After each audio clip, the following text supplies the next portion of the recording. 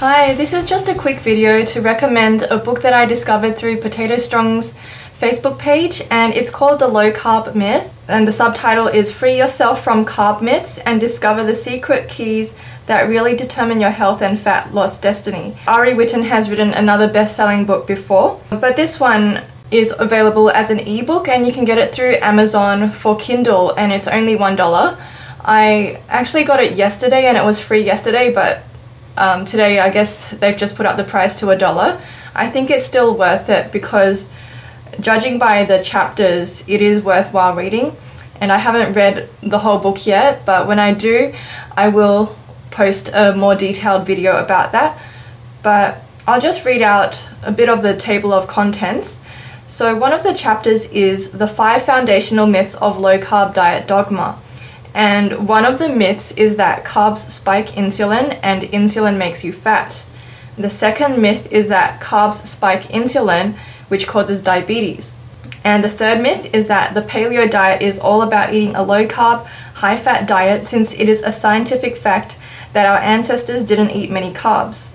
The fourth myth is that fats are the preferred source of fuel by the body, not carbs. Carbohydrates are not even essential nutrients. We have essential fatty acids, fats, and essential amino acids, proteins, but there's no such thing as essential carbohydrates, therefore they are less important. And the fifth myth is that eating a low-carb diet turns you into a fat-burning machine. Instead of burning sugar, you're burning fat, which will make you lean in no time.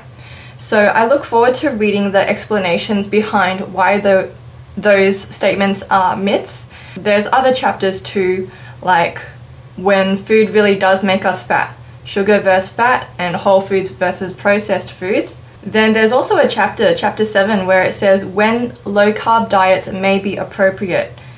And chapter 8 is the dangers of low-carb dieting.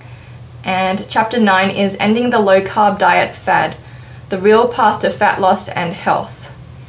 So, oh, and then there's a free test at the end to uncover the hidden factors holding you back from losing fat. So this is definitely a book worth getting. I've just got it on my iPod because I downloaded the Kindle app for my iPod. Ari Whitten, the author, has a rational approach to diet, exercise, and health based on scientifically sound genetic and evolutionary principles.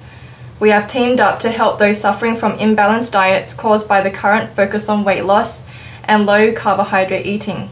While we recognize that the human race can eat just about anything and keep reproducing and growing, and that with 7 billion people on Earth, some are going to feel great eating mostly meat and fat, and some just as great eating mostly starch, the great truth for most of us is in the middle.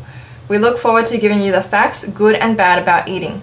It seems like it's not really promoting a low-fat vegan diet.